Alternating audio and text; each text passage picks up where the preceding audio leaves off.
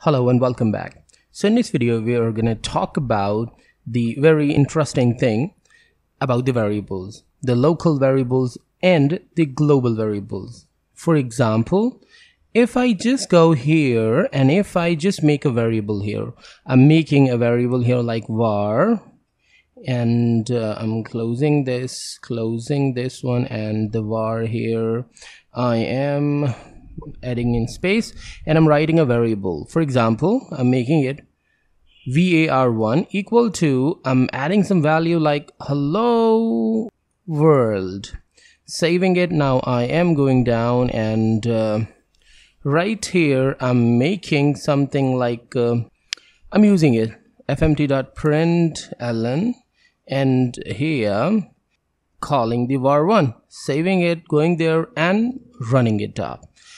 I've got the result here. You can see that.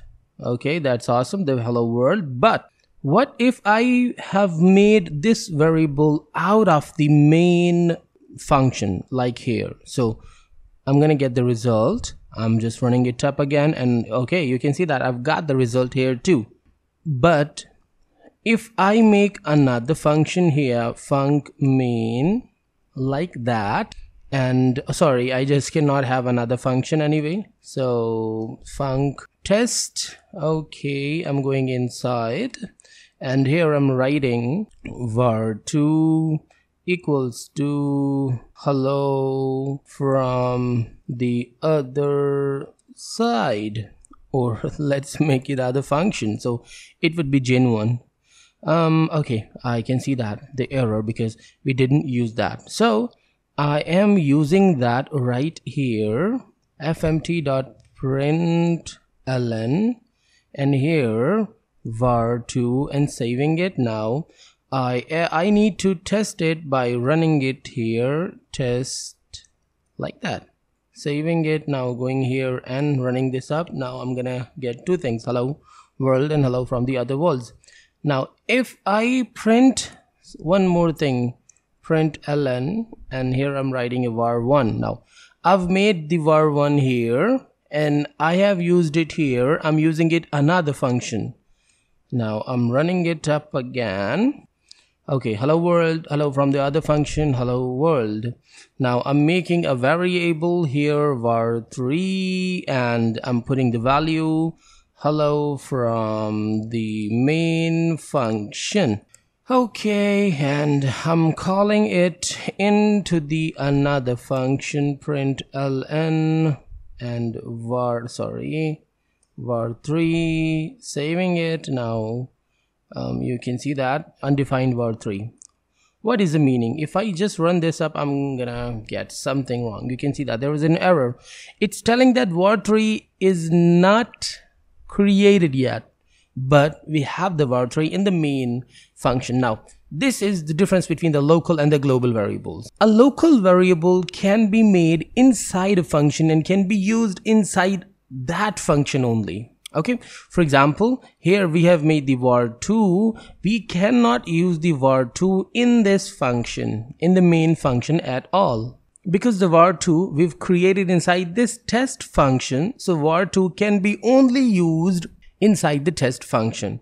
If you make another function and you rename it like test1, test2, test3, something like that, so whatever value you put in that or whatever variable you create in that, that would not be acceptable in any other function. That's clear. But if you make a variable out of any function, that's called the global variable. Let me write that, global variable. Now you can access to this variable, the var1 variable, and its value in the main function too, in the main function, and in the test function too. Okay, so you can see that this is a global variable because it is not inside any of the function at all, but the var2 and var3 are inside the main function and the test function, so they cannot be called outside of their own functions. They are the local variables. Let me write that too. I think it is very simple rule, but you need to know, maybe you just do it. Cannot be called outside of the function. Okay, let me write that. So all you need is to just look what I'm doing and copy, so you would understand the easiness and it won't make you any trouble. Okay, so one more thing here, when it comes to the variables, the local and the global variables, there are the parameters, and they are called formal parameters. Now the formal parameters are actually used and treated as the local variables. Now, for example, you have a variable here. First, let's talk about the variable again. You have a variable here, the var1, and we just use the var1 here, and we just use the var1 here too, and we got the result. But I'm deleting this one for now because we do not need that. But what if I have another variable var1 equal to, and I'm writing hello from the other function number 2. Saving it. Now I'm going here and I'm testing this up again. Now I got the I got the problem because it's not being used. I'm deleting that local variable, or fmt.println. let's use this one too, var3, saving it. Now going here and testing this up. Okay, now just notice a few things. First of all, in the main function it printed the var3. Okay, the var3 is hello from the main function. You can see that, the var3. Then it printed the var1, and absolutely, because there is no, focus on the condition, there is no local variable in this main function which can be called as var1. So it's now, after looking for the local variables, it's now looking for the global variable. So there is a global variable, the var1, and it is hello world. So the hello world has been printed. Now after that, we are printing the test. We are calling the test function. Now it's looking for the test function, and the very first thing to be printed in the test function is fmt.println var2.